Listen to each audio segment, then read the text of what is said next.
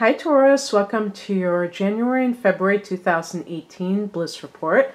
It's Rena here. And basically what a Bliss Report is me just doing a simple tarot spread along with picking an Akashic tarot card and a Keeper's Little Light oracle card and seeing if any messages emerge for your life on how you can follow your bliss. And following your bliss will mean different things for different people. There are no, universal things that all of us want to do. But it's basically, what are your wildest dreams? What would you like to happen in your life? And maybe it's career related, maybe it's not. Maybe it's relationship oriented.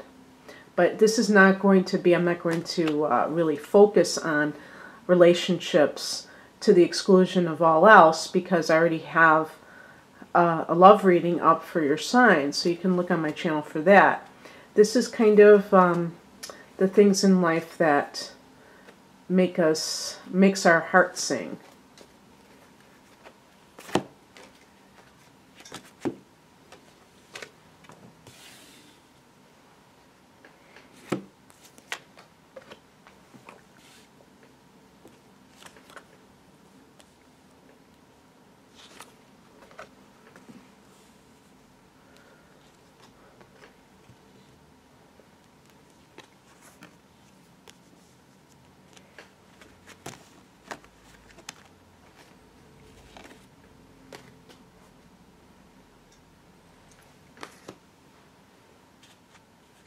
A simple cutting of the cards. Kuan Yin, like her, put her here, and this is the Akashic. Okay, get over here.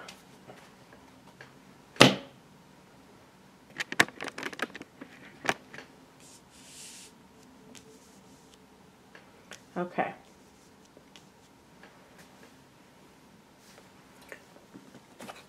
So, for January and February, what I have here is the Ten of Swords. And this is the focal point of this time period. Now, for those people who are somewhat familiar with the meanings of the standard tarot cards, like this one, you know that the Ten of Swords is a card of betrayal and hitting bottom and the end of a cycle.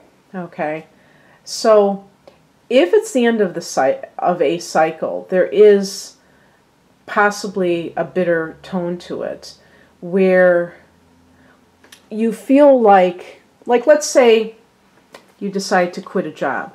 You don't just quit a job because you don't like that type of work anymore. You're quitting because you feel like somebody did something to you. That sort of feeling that you may have. So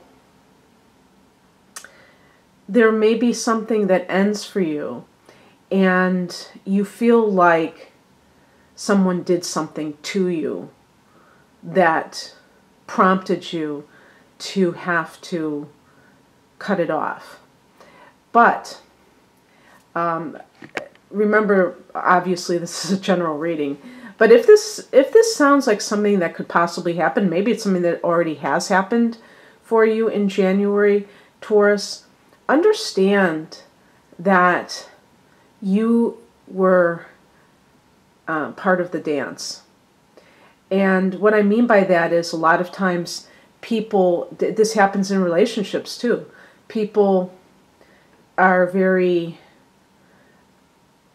reluctant to change their lives and they stick around too long, and then something really unpleasant happens. So the best thing is always to be proactive in your life. You are a fixed sign, and you tend to kind of cling to the known quantity.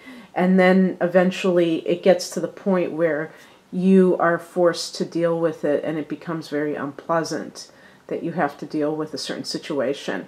By the way, in February, you have a solar eclipse in your 10th house of career, which is a very powerful new moon. So it can't be all that bad, let's put it that way. And that might have just been almost like the past position even. This is supposed to be the past position, the Four of Cups, which indicates some sort of lack of interest that you have in something, and that may have led to a chain of events that involved you, you know, in your own way, maybe your higher self pushing you out of a situation that is now unsatisfactory and allows you to kind of fulfill your own destiny. The spiritual message is the Seven of Wands. This is a card of standing your ground. In the future, you may need to alter the type of interactions that you have with others so that you never allow any kind of resentment to build up, and you're able to stand up for yourself in a situation where maybe before you let somebody walk all over you, and that produced feeling unhappy about the environment, and that kind of poisoned it because you were already feeling a sense of dissatisfaction. Now this gets interesting because I did get for the Akashic Tarot the card of reflection. This is a card that is connected to reflection, but you have it in the challenge position. So it's possible that Taurus people are resisting really looking at what has happened and dealing with it from a conscious point of view. And why this would be the case, who knows? Maybe you are resistant to really looking at the situation for what it was. It's possible that if you did look at the situation for what it was, you would see areas that you dropped the ball. And I'm usually talking about something related to a job that didn't turn out the way you wanted it to. Remember, not only do you have a solar eclipse in your 10th house of career in February, but anytime, Taurus, that you let go of something that is just dragging you down, you make room for something that is really going to make your life 10 times better. So instead of focusing on what is not really happening for you anymore, focus on all the great things that are going to happen. But do take some time to reflect.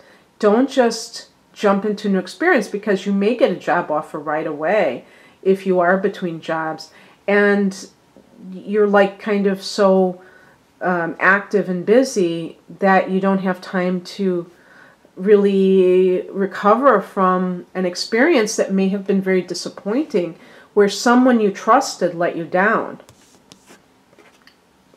The advice is the Seven of Pentacles. This is about having patience. That's some endeavor that you are trying to either get off the ground yourself, or if this is a new job and you're seeing if it's really going to work out for you, you allow it time to show its stuff. You know, you see the leaves that are surrounding the pentacles. The pentacles can connect with earth energy, like your sign, as well as financial matters and career matters, or especially, jobs. And it's all about tangibility with pentacles, and you want to see tangible results. You don't want anybody to pay you lip service. You don't want to be told, oh, it's going to be great, just give it 6 months. You want them to show you the money. But it does take time for things to take root, right? So definitely, as much as you may be eager to have something work out and work out right away, you may have to allow time for it. And the outcome is you at work. You may be working with other people, and you like teamwork, and you're building something of substance. So that bodes very well that the advice and the outcome are both cards that relate to Pentacles, because that resonates with your vibration of Earth. So I'm not going to delay reading these cards, because it looks like I have very little time on my my memory cards. So I got reflection. Let me just look it up, because I'm going to be reading from the book.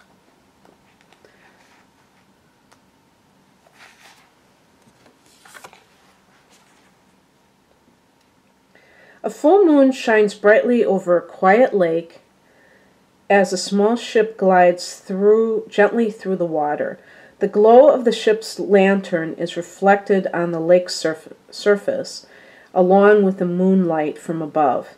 This card can sometimes show a trip, particularly a trip over or by water. More important, it can reveal to you that you're now having a direct line to your psychic gifts.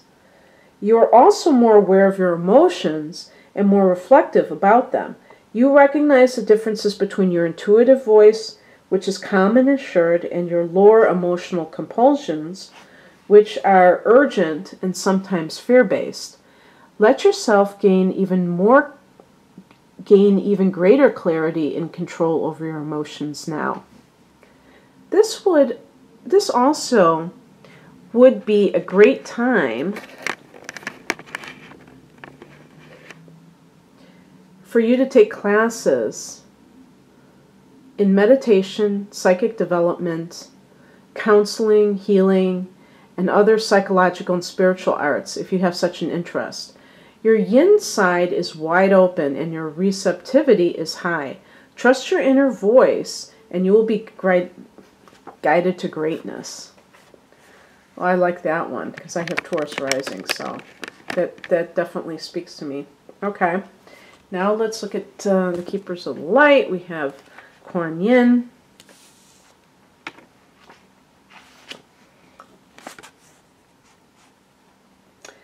Here in compassion, choose to be love. Do what is right for everyone involved. Offer a helping hand.